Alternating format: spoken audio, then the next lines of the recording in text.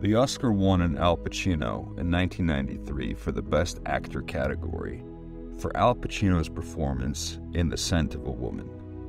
It is a riveting story written by Bo Goldman and directed by Martin Brest.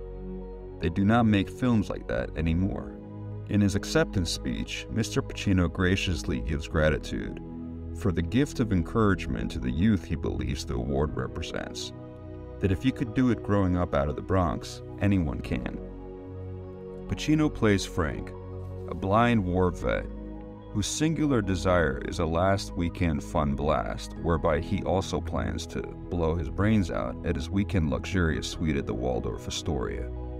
He is valiantly stopped from pulling the trigger by Charlie, a private high schooler who took a weekend job to look after Frank for the weekend.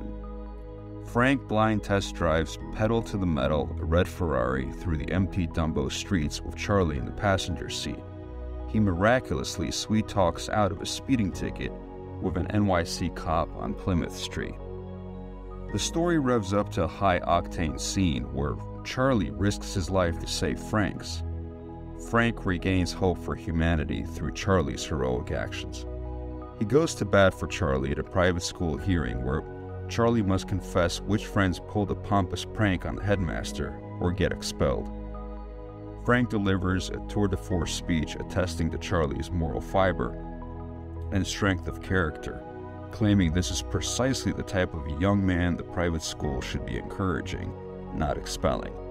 Upon hearing Frank's testimonial, the school committee publicly overrides the headmaster's decision and Charlie is saved.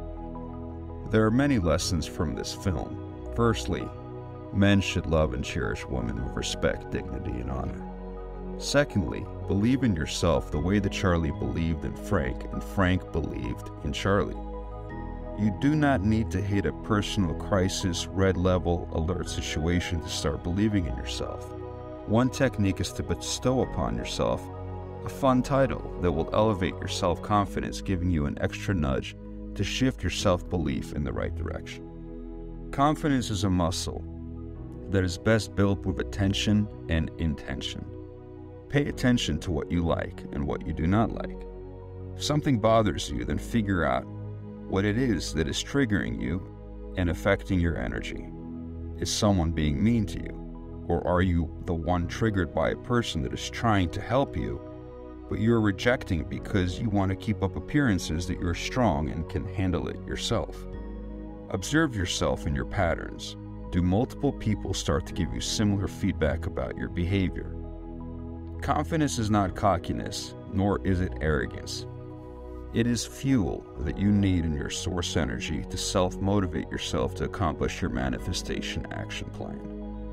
What if you have the perfect thought combined with a supercharged emotion and are open to receiving from the universe? Without confidence, your actions will falter. What if you knew that the actions you take are always on the right track towards your destination? That is confidence, the internal conviction that no matter what, you will be okay. The fun title that you can name yourself is a simple life hack you can use to boost your self-esteem to kickstart the juices of confidence flowing in your system. Having trouble writing your book?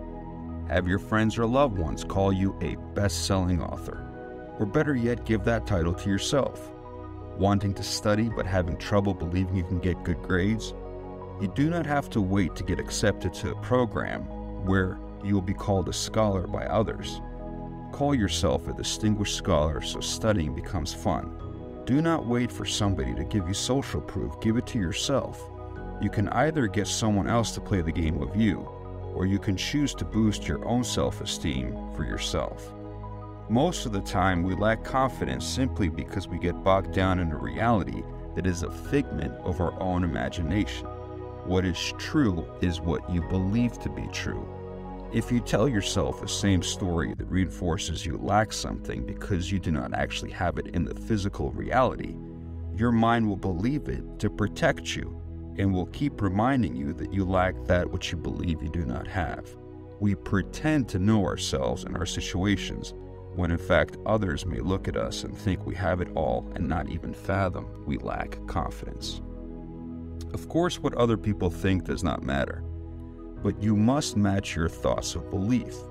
If you believe that all is good and you're making strides in the right direction so that your hard work pays off, then it will be so. Match your manifestations with the belief that you're already coming out of abundance and healing. Believe and grow rich. Down on your luck, feeling bad, thinking there's something wrong with you after your last breakup? Did your ex tell you that? Or did you make that up in your head? Believe you can heal and date again from a place of abundance. Start by inventing a fun title for yourself to reclaim your self-worth with confidence.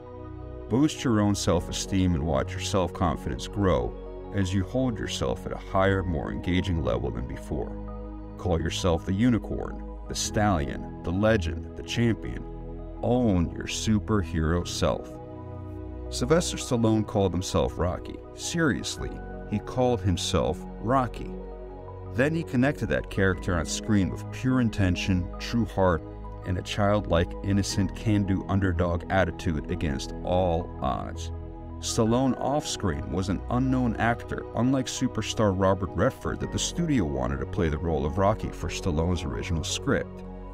Stallone stood firm in his demand to play the role, albeit flat broke, having to sell his beloved dog to get through the tough times. What can be tougher than selling your beloved dog you rescued in the first place from harm, only having to give him up to survive yourself? The studio capitulated and gave so little funding that miraculously the 16mm stock film ran out on the final scene with no money left for the production. Today, you can go visit the Rocky statue, and the steps leading up to the Philadelphia Museum of Art are known as the Rocky Steps. What are your steps going to be called? Decide today. Jules. Now I want you to go in that bag and find my wallet. Pumpkin. Which one is it? Jules. It's the one that says bad motherfucker. Pulp Fiction.